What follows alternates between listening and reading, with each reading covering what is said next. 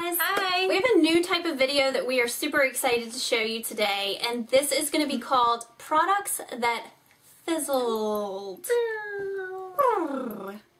And why are we saying products that fizzled?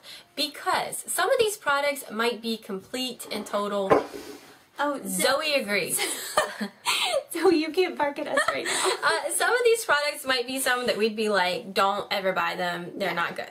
Some of them, though, might be okay for one reason or another, but there's something wrong with them. Yeah, you know what I mean? They're just not quite right. That they just went, yay, we're so excited to, I don't know and if I some of it, I have one that's even defective packaging. Oh. That I'm like, what am I supposed to do with this now? Yeah. Or sometimes maybe it'll be stuff that we spent some good money on, and it's fine, but we're like, why did we spend that money on that? Just stuff that we were hyped, and then it lost. Yeah, and what we're going to plan on doing is just as we amass enough products that we think fizzled, we'll do a video. So we can't tell you that this will be anything that we bring you on a regular basis, but when we have enough to get a video's worth out of it, then we will show you.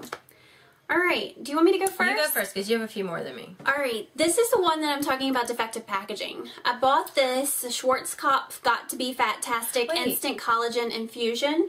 Is this... Because we beauty battled this, because you got the spray, right? And I got...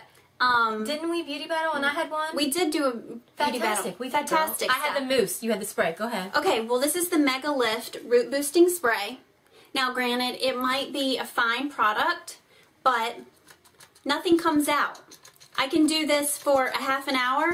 Oh my gosh. Call us a liar. Hold on. It's shooting all kinds of crazy though. Well, yeah, you can go ahead and call me a liar. I did this. I've tried this before. I believe you. I sat in my bathroom this morning and sprayed it for 5 minutes. And I was like, okay, I give up. Whatever. That is awesome. I obviously finally unclogged it. Now, when you shoot it, it is shooting like it's a psycho. Wonky. It's wonky. Okay, so anyway, I'm still going to leave it in products that fizzled because I haven't been able to use it because I haven't gotten it to spray. It's the magic of film and television videoing. It all of a sudden works. I have this sound in my car, and you take it to the shop, and the guy's like, we don't hear it. And you're like, but it was there. And as soon as you pull away, it's there again. Totally figures. Only that really would happen to me. That's funny. Okay. Okay. I'm going to do this one. Don't hate me. Here's why it fizzled for me. It's a Revlon Just Bitten Kissable Balm Stain. I like the balm stains. They're fine. They're actually really a great product. But I got the color Rendezvous in this orange. What was I thinking? This is not for me. It looks prettier right there than it actually is. It's a true much more like melon. sherbet orange. And it just doesn't do anything for me. And then I was like, well, dang, that's like $7 or $8 that I'm never going to use again because I can't. Yeah. It's not a shade for you. Not my shade. Not my shade. Alright, something that I bought for my lips that... I don't even know what that is. I know. I had never seen them. I think it's made by Sally Hansen. It looks really bad. Get your mind out of the gutter. Sorry. It's a Vita-B lip moisturizer, and I think these come in like A, B, C, D, and this is the Vita-B. Shh. Okay. This is something that I bought because I love to try new products for my lips because this time of year our lips are so dry that we're always looking for something good and moisturizing. Yes. But this is like putting on glass. Oh, I hate that. It just is like an oil almost, like a really oily glass that just sits on your lips. It doesn't sink in. It doesn't provide any moisture. I can't even stand like rubbing my lips together when I have this on because they're just so slick. Yeah, so I was really bummed. I don't know if the other ones are any good, but do not get the Vita-B if you don't like that glassy, slick, oily feeling. Okay. This one is a new one, and I like it and think it's at the same time. Okay, it's Revlon ColorStay Ultimate Suede, and the color is Backstage. Now, it's new. I'll tell you what my issue is. The color is really pretty. Gorgeous. I love it. It's like a plummy, it's like a plummy burgundy color. More plum than burgundy. It feels good. I think it stays for a while. I like the color. But something I've noticed about it, now this thing was $10 at the drugstore, so $9.99. Yeah. I think that's where the regret comes in, where I think that I was really hyped and then it fizzled, is because for $10, when I put it on, just like, okay, putting it on, and then I go to rub it in, it'll leave a line. Like, it doesn't, it's weird. How do you describe it? Like, almost like a ridge. Like a ridge. Like when you do like that. Yeah, and I feel like if there's a ridge there, and the first time I wore it, I noticed it, and I was like, okay, well, let me just go and smooth it with my finger. And then I've worn it a few more times since then, and it still happens. So then my biggest thing is I love the color, but am I going to have to put like a lip gloss with it or something to make sure that something's with it to help it stay smooth, even. The color stays even and doesn't do that. It was weird. I kept seeing this little line, and I was like, for $10 it shouldn't do that, because that's I mean, for $14 I can get a MAC, and for $10 I got this, and I'm a little, I thought it was all hyped up, and I was like, yay, and then I was like, crap, it's just not perfect, you know? The color is gorgeous. I totally understand. Yeah. All right, you guys know that I love the Boscia, or Boscia, however you pronounce it, Makeup Breakup Cool Cleansing Oil Gel, cleanse, whatever. Yeah.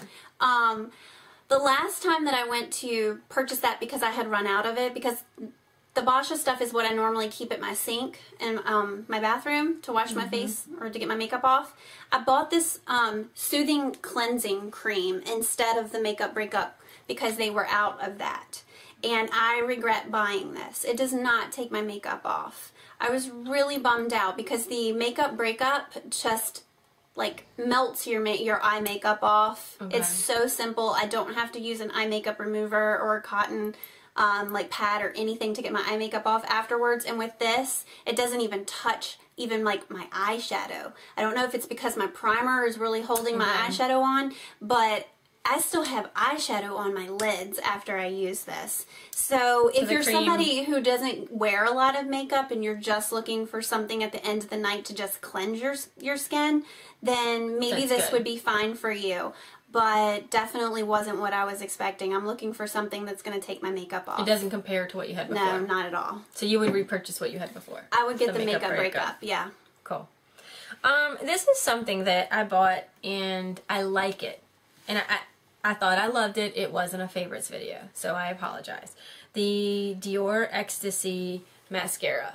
Okay, before anybody screams, because Dior makes some great stuff, and I have used Dior Show before and loved it. I like this now. I thought by having it for a while, because I've had it for months, I just haven't used it, that it would dry out a little bit, because I feel like it needs to dry out for me just a tiny bit. A little too wet? It feels like it's just a little too wet. It's real gooey, like right there. I feel like when you take it out, the catcher in there isn't pulling enough off, kind of like. Yeah. And I like it. It does fine. I was telling Mendi, I don't know if this is a product flaw or a Jayme flaw. It's probably a Jayme flaw. But I feel like it looks really nice on one set of eyelashes, and I think one side of my eyelashes might be a little more sparse compared to this side or something. I think my right is a tad bit different. Not something anyone would notice unless you're applying mascara to me. And I don't like the way this looks on one eye. And I think the problem is that it's great, but it's expensive. Yeah. It's $30-some, I think. Right? 30-some? Yeah. And it clumps. It clumps sometimes. Like sometimes I feel like I have to work with it a little more. And I don't remember having that with the Dior Show or either I think it was Iconic Lash or something like that I've used before. So it's not that I don't like this, nor do I think that you shouldn't go try it if you want to. I just thought it wasn't as much bang for the buck. You know what I'm saying? Especially, I think it's a gigantic wand. Yeah. Like the wand on it is huge. Like that wand would intimidate me a little bit because it's rather large. I mean, it's nice, but I was like, when we were talking about products that fizzled, I was like, that's why I love that word fizzle, because it has just kind of fizzled. It hasn't, I don't hate it, but I wouldn't buy it again. Yeah. And I was so excited about it. I thought this was going to be my new favorite mascara. And just because we have found one thing by a brand doesn't mean we think the brand costs more. Dior's fabulous. Perfect example is I have a Bliss Lid and Lash Wash Makeup Remover. I think the Bliss products are amazing. I love like some of their masks. but this is not a good makeup remover. I wanted to love this. I think it was, I'm in the same boat as Jayme. I think I even put it in a favorites at some point a long time ago. But you can see I've used not quite half of it, and I've put it away. It just does not get off my makeup. I'm constantly fighting getting my eye makeup off. It says lid and lash.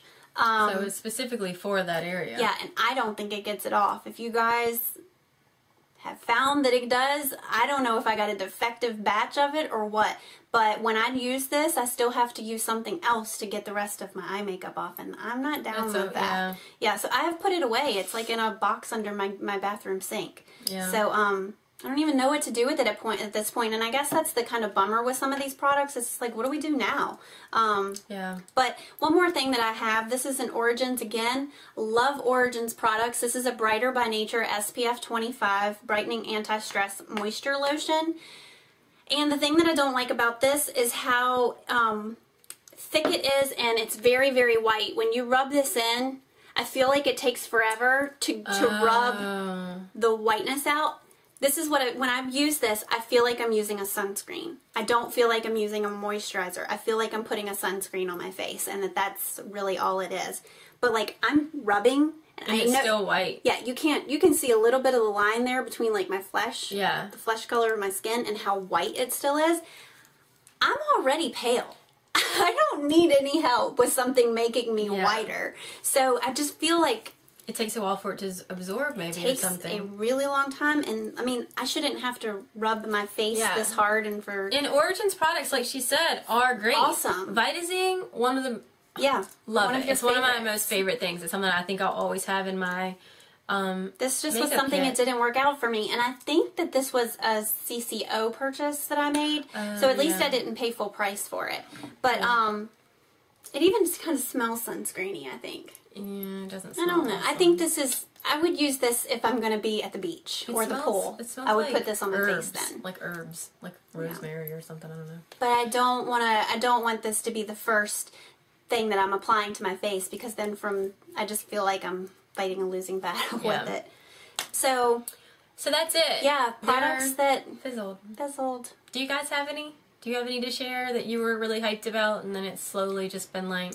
Yeah. It's like the air out of a balloon. Yeah.